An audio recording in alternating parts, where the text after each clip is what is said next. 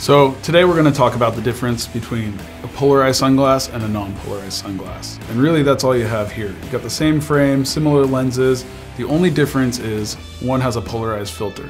So what does that mean? By the way, the one with the polarized filter is probably a little bit more expensive too. Polarization is entirely about reflected light or glare. So a polarization filter is really important if you're in an environment with a lot of reflected light. If you've ever seen your dashboard reflected up into your windshield, well, a polarization filter will help eliminate that reflection because that is reflected light and it'll take that away.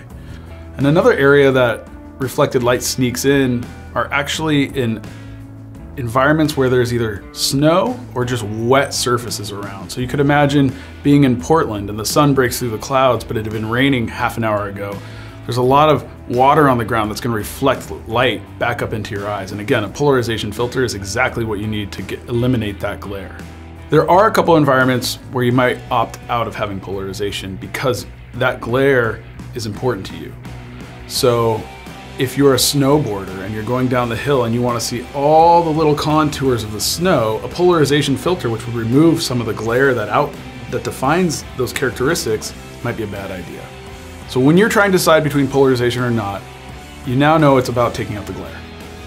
At SPY, our polarization blocks 99.9% of glare, and most of our customers do prefer polarization. But the choice is ultimately yours. It's a personal choice. Try them on, see what you like best, and go with what feels good.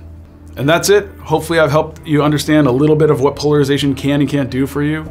If you have questions or comments, leave them below. Like the video if it helped you, subscribe if you want to see more like it, and otherwise you can catch us at spyoptic.com. Thanks.